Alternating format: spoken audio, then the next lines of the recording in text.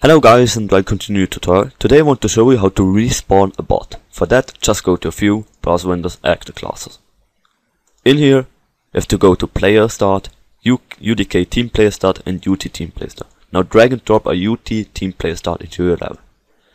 With the UT Team Player Start selected, go into Kismet. And now we have to set up a very simple bot. So right click, New Event and then choose any event you like. I will choose the level loaded.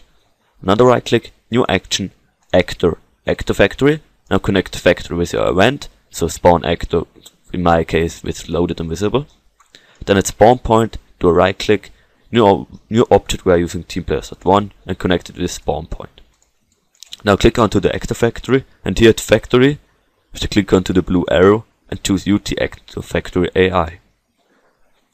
In here you have to choose Force Deathmatch AI and here pawn class you have to choose UT pawn. Down here we will give him a default inventory, so click onto default inventory. Okay, now we make him respawn.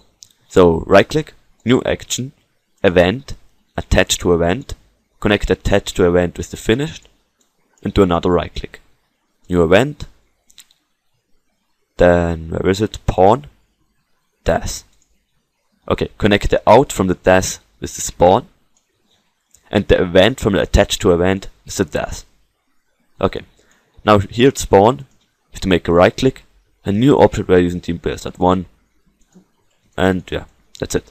Now connect the attachee from the attach to event with the player start here at spawn, and the instigator also with the player start here at spawn. And that's it. Now he should respawn. Try it out. Let's build the passes first, and try it out. Whoa.